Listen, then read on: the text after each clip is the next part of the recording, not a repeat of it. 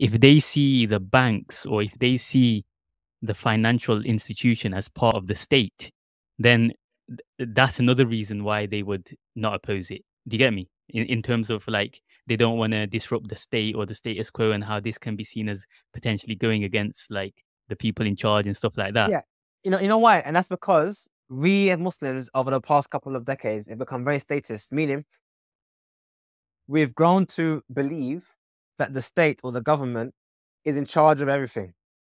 Mm. Whereas in reality, if you look at Islamic history, that's not been the case. The government's only been in charge of some things, not everything. I mean, just ask yourself a question. When did we start getting police? Mm. I mean, a simple thing as we take for granted, the police or the ambulance. I mean, as in, they weren't always there. Have you ever come across a hadith where the Sahaba called the police or the Tabi'een called the police? So then, how did they deal with crime back in the day? As in, we all took responsibility for what's around us. Or in the good, good in the evil. There was no police because everyone was police. Everyone was involved in the running of the country. Everyone was part of the state. The government only did some things, not everything. Mm. Now we got to a state whereby we seem to think that the government must do everything. You know, every single thing that the government, everything we want to blame. Why doesn't the government do this? Why doesn't the government do that? What do you mean the government? What happened to you? Do you think the government must do everything? What happened to you? Are you not involved? Are you not part of the state, part of the government, part of the system? And this is what I'm saying. It's a bottom up approach.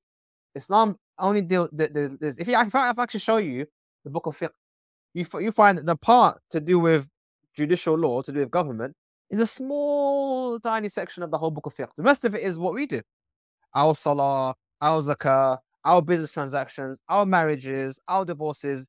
What we do as amongst ourselves. The government is a small, tiny section of interaction. Most of it is they're not involved.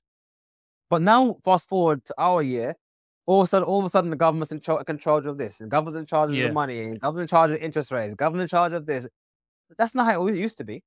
Yeah. Now, maybe I'm talking so romantic as in the old days. We should go back to this. I don't know. Maybe things have changed. Maybe government needs to have more of a role. Who knows? But what I'm saying is that those who feel that whatever the government says we must do, I think they've misunderstood the role of government. If a Khalifa says to you, hop on one leg, what you must hop on one leg for how long? What stage you must do now? You know what I'm saying? There are certain things which the government is in charge of, and we listen to obey them, but it's not everything.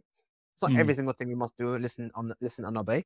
And that's ridiculous to assume that. But like I said, unfortunately, I think people have taken what's the word? We've become a bit communist in our view, or very socialist in our view. We've adopted a lot of social views that somehow the government's in charge of every single thing. That's not how it is. There's actually a lot of things the government shouldn't get involved in, i.e. the markets. That's another one. Jazakallah khair. Can you just touch on the central digital currency issue, if that is an issue in your eyes? Oh, CBDCs, you mean? Yeah. Oh, sorry. Yes. Sorry, I didn't get the point of the initial question. So yeah, so a CBDC, or a centralized digital, CBDC, central bank digital currency. That's what it is. So it's basically a digital currency issued by the central banks. So essentially, the way money works right now is that central banks are supposed to be in charge of the issuance of currency. In reality, money that we have in our hands is 99.9% from the high street banks, not from central banks. Central banks only in charge of a small fraction of money. Most money is made through money lending and mortgages and the rest of it.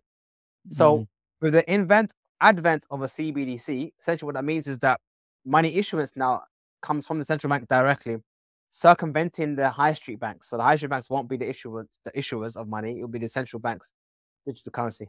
And it is what it is. I mean, some people are against it. Some people see there's benefit to it. I think the reality is that money is an emergent property. And what governments try to do is try to control this emergent. They're trying to have a monopoly over something which there is no monopoly. As in, mankind decided to use gold. Gold was never enforced on people. Mankind decided to use shells. It was never enforced on people. So I think if given a choice, if mankind is given the choice between Bitcoin and a CBDC, Some would use a CBDC and some will use Bitcoin, but over time, people will just see that Bitcoin is so much more better than a CBDC. So they can launch it if they wanted to. I don't really see anything wrong with it. The only way a CBDC will have success is by the sword. If governments take a knife to your neck and say you must use our currency, that's the only way they can force you to use it, because people won't use it normally. People will not normally use a controlled government coin that actually dictates how you can even spend your money. Yeah, I mean, exactly. this makes sense. Here's money I can spend when I want. Here's money that the government's watching me how I spend. What are you gonna choose? Here's Plus, one it's money easier for which them is to limited in control. supply. Here's a money that they could print to infinity when they want to. I mean, it's just a no-brainer. They're gonna lose. So it doesn't concern me. The only thing it concerns is those who choose to stay in countries like UK or Canada or Yeah. America.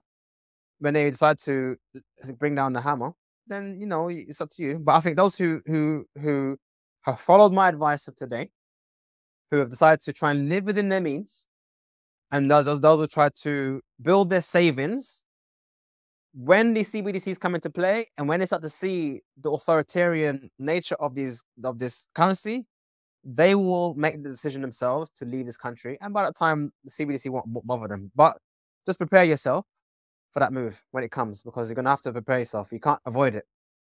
At some point, you're gonna you have to make a decision. Do I want to stay in this society where this is the reality, or do I want to go to a better place? And I think that's what's gonna. We've seen it now already. Look at the NHS, how it's going downhill. I'll be honest, brother. Most people you speak to, the one thing that is keeping them in this country beyond family is what? The NHS. Once that's completely gone, the reason to be here is gone, beyond benefits and family. So I think basically they're only making the case for you to leave even more stronger.